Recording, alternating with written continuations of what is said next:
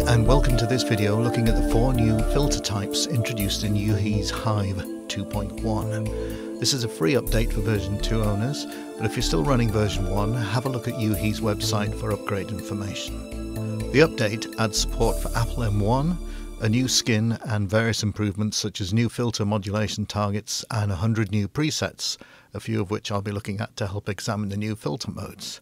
So let's get straight to it and look at the first new filter, the comb filter.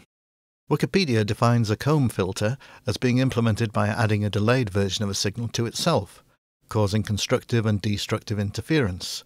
The frequency response of a comb filter consists of a series of regularly spaced notches, giving the appearance of a comb. So if we look at another plugin, Vital, we can see that it visually displays the notches of the comb to help give you an idea as to what's going on. And if I reduce the resonance, you'll see that it's reducing effectively the length of the notches in the comb filter. One way to think of a comb filter is as a generator of sound, much like the comb filters in Hive Zebra. However, in Hive, if we feed the filter with white or pink noise, we can hear the filter acting on all frequencies, and the end result is much like a guitar or a harp-like tone. So let's have a look at a Howard Scar patch, Comb Harp.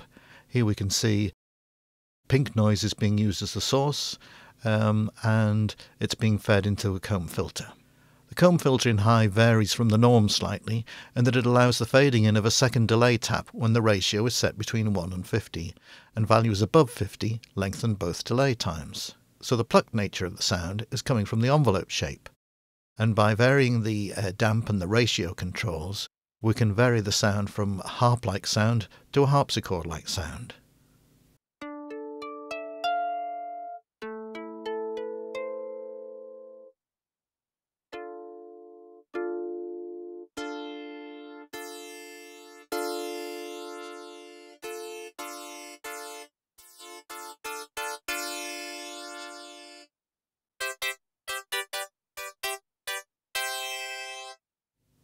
But if the source of the sound is pink noise, how are we playing it? Well, the answer is by a combination of key follow and the cutoff value. If you've ever set a filter that self-oscillates to whistle as it goes up and down the keyboard, then the technique is the same. Though if we reduce the resonance, we're effectively shortening the teeth of the comb. As we gradually reduce resonance, we get an effect similar to muting the strings of a guitar. So if we reduce the key follow, and I'll play middle C, we'll see that every key will therefore default to the same effect. We're hearing exactly what the comb filter is doing. By tracking the filter using the key follow, we can get the pitch effect. So if I reselect the original sound, the original comb harp, and I reduce the resonance, remember we're reducing the length of the combs. We're getting an effect similar to muting the strings. And with resonance back up again, we're getting the full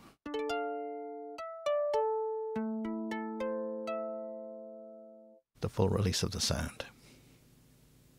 So now we know the basics of comb filtering. If we look at the next patch, HS Sticky Clav, we can see that the bandpass filter is giving us the wah effect on filter 2. And the comb filter is taking white noise as the source, and by applying key follow and cutoff and a spiky envelope, we can generate the body of the clav sound.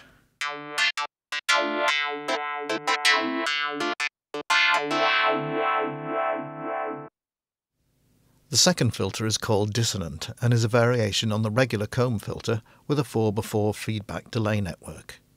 This lends itself well to metallic sounds and percussion instruments. So if we look at this sound, HS chiffing, you'll see that the filter is being fed from oscillator 1 and sub 1 from white noise and a triangle wave.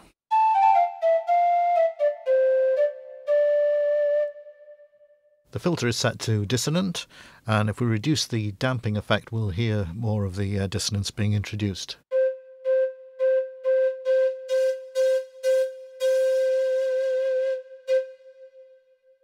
The pitch is being given from our old friend key follow that we looked at in the last patch, and similarly, if we adjust the cutoff, we will lose the tuning.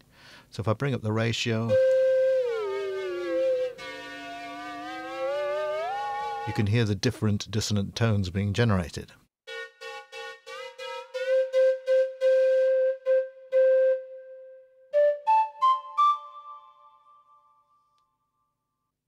Another example of the dissonant filter is the patch HS Kiss Beat, which sounds like this.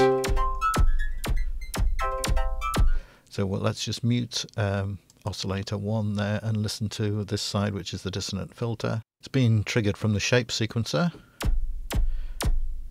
And again, if we adjust the damping, we can hear the metallic type dissonant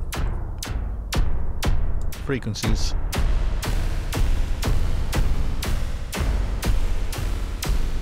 being generated as we go from like a zap sound to more metallic frequencies.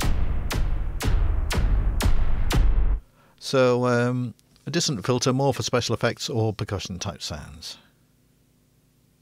The third filter is reverb, another variation of a comb filter, this time with a longer delay to emulate ambient spaces or resonant voices.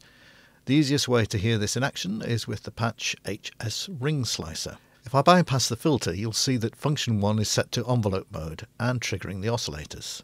So if I switch the filter back to reverb, you can hear the effect.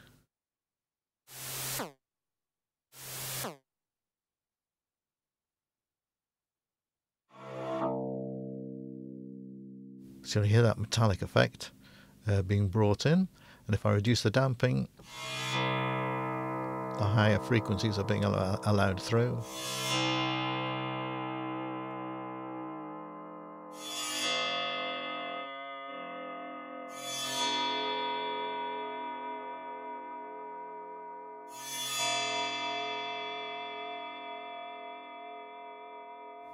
So excellent for bells, metallic sounds, but with a reverb characteristic.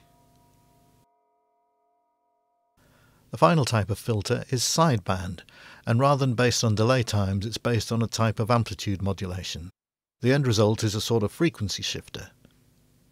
So if we have a listen to this patch, HS Blissful Steps, lovely patch. If I bring up the mix on the sideband filter,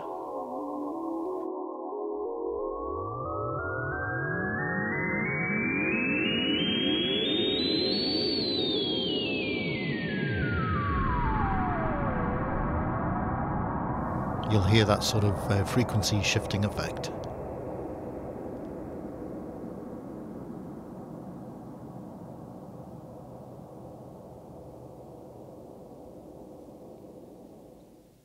Finally, as we're looking at the filters, there's a new hidden parameter, filter spread.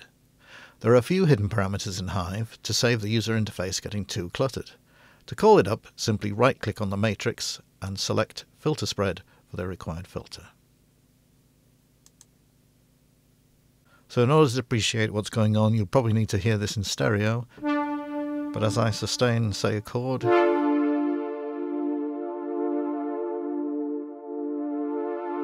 you can look at the display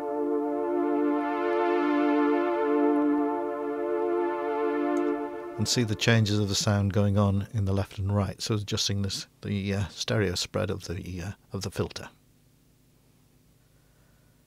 You can of course assign that to an LFO, so let's do that. Let's click on there, select LFO 1, which is a very slow triangle waveform, 10 seconds. So let's do that now. Play a chord again.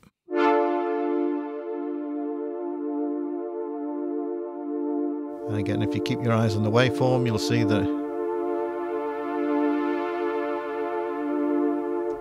the movement that's introducing to the overall sound. If you do want to learn more about modulation in Hive 2, do check out our earlier video where we go into a lot more depth on modulation. Whilst on the subject of the user interface, you can right-click anywhere upon it and select Izmo. Izmo is a new skin, and whilst I do like the look of it, at the moment I keep coming back to the original skin for familiarity. So that's a look at the 4 new filter types in Hive 2.1. Please share and subscribe, it doesn't cost anything and it helps me to produce more videos like this in the future. So until the next video, thanks for watching.